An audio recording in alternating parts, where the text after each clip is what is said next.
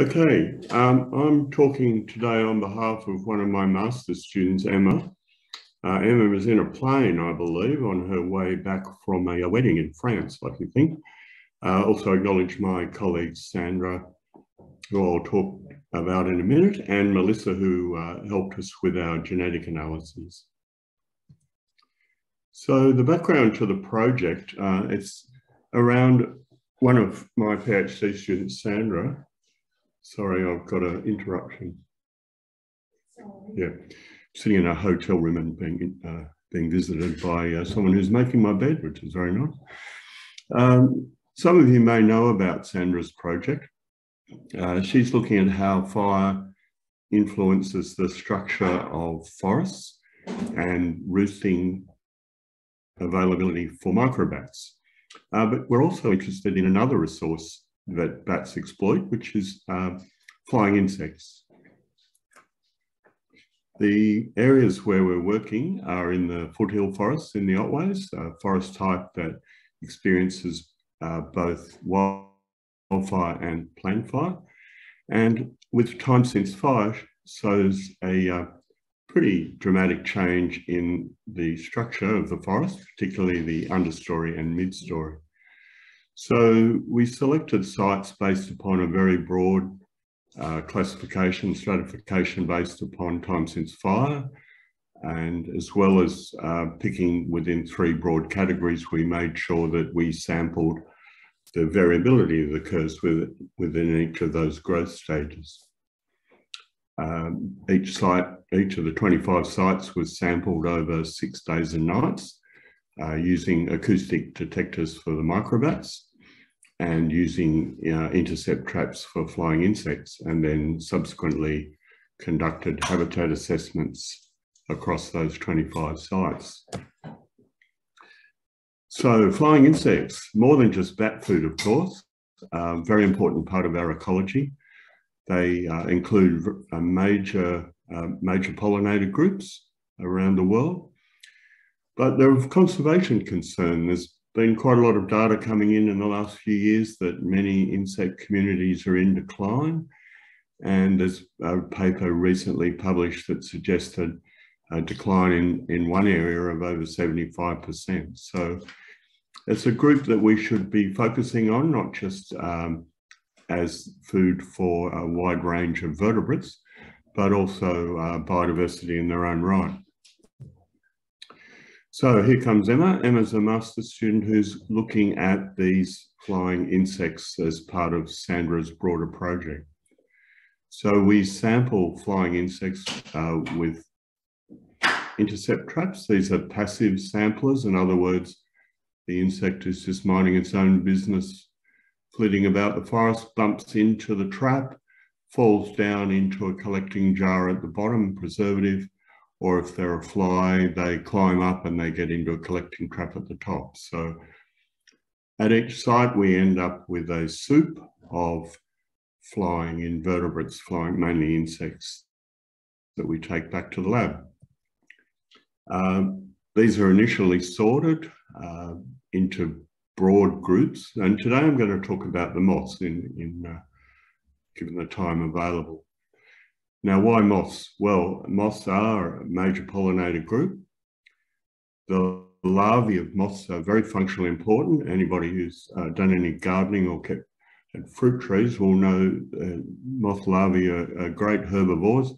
They're also very much involved in the decomposition process in forests, and I'll return to that shortly.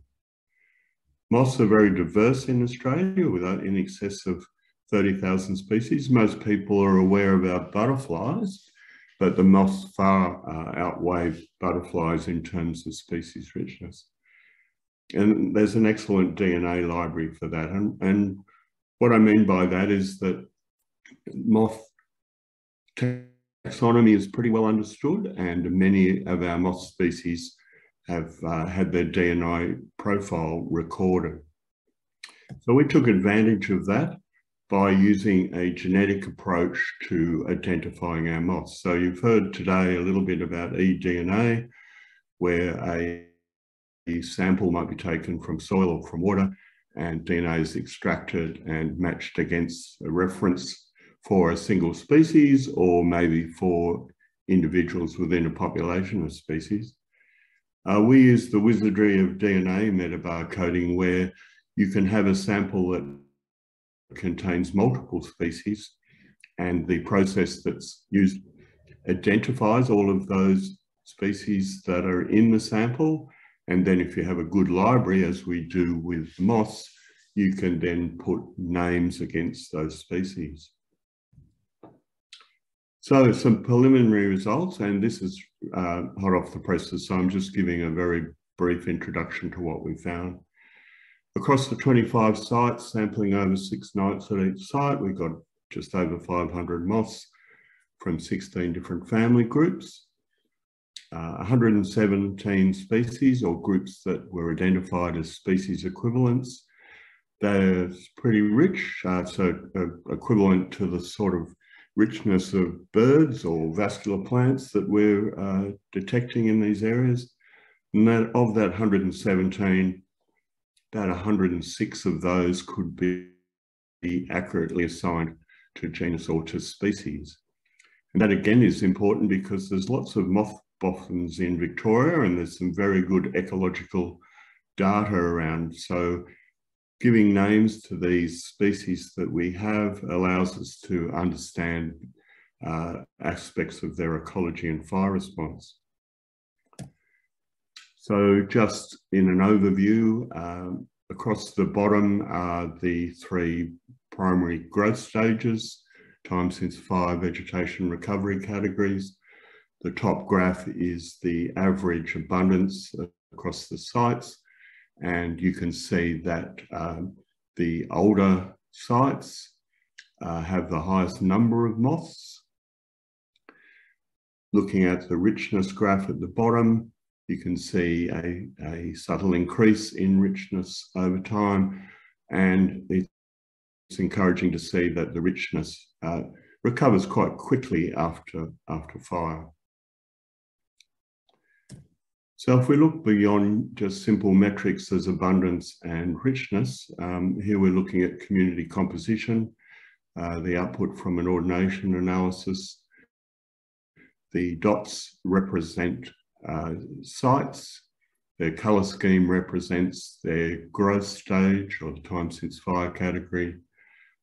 Their proximity to each other tells you a bit about how similar their moth species composition is. So sites that are close together are very similar in their composition. Sites that are a long way apart are quite different. The first obvious take-home message is that there's a lot of overlap between the growth stages with regards to species composition. But there are some very subtle trends, and these ellipses capture the differences over time, and you can see a transition over time. Given the overlap, there still is a subtle change. I should just point out, I've only shown 3 of the younger sites on the diagram here. There were 2 sites that had virtually no moths, which distorted the ordination, but they would normally sit over this side. So that's fine as far as I'm concerned. So what's driving those patterns? Well, what I'm looking at here is functional groups, so family level identification of moths. And I'm just showing 3 examples, 3 families, and the data show the mean and standard error number of species are found at the 3 different growth stages. So we have a group up here, the leafcutter moths, where they're most species rich in the younger years after fire.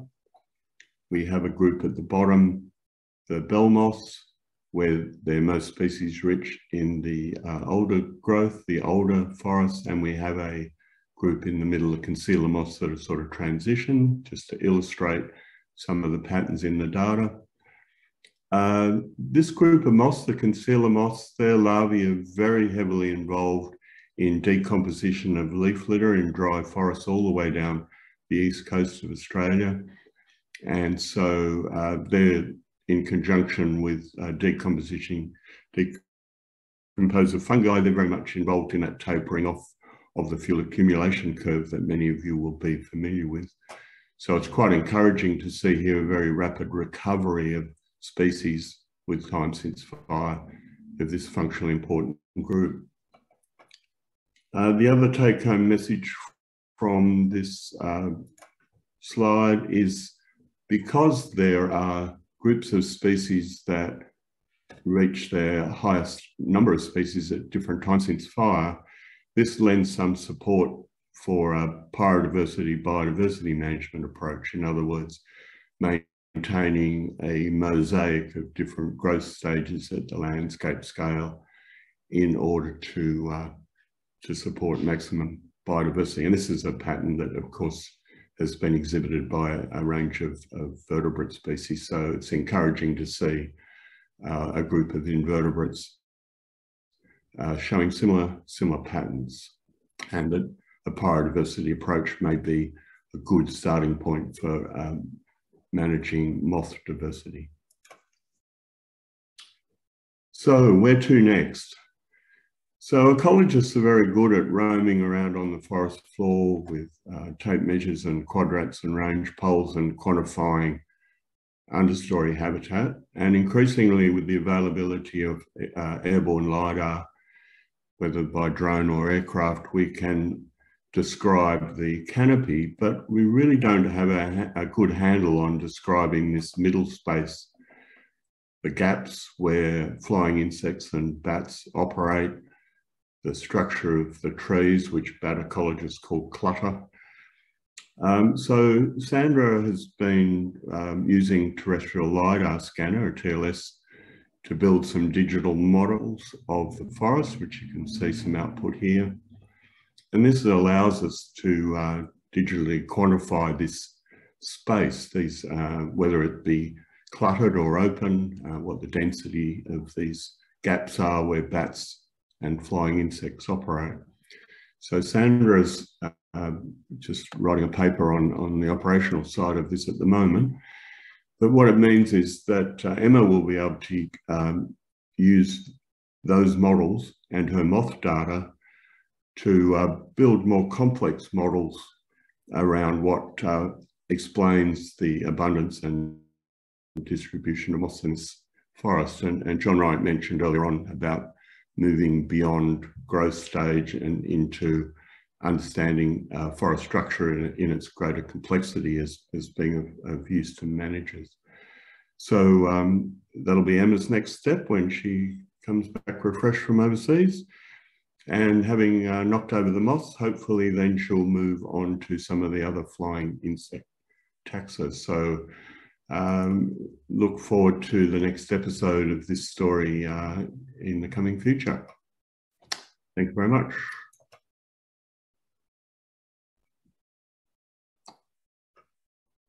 Thanks so much, Alan. Really fascinating, changing gears and looking at some of the smaller things that are so important to ecology and yet get so little attention.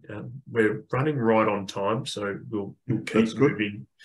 And if, Alan, you could just keep an eye on the Q&A, I think the questions will come as people get to their typing.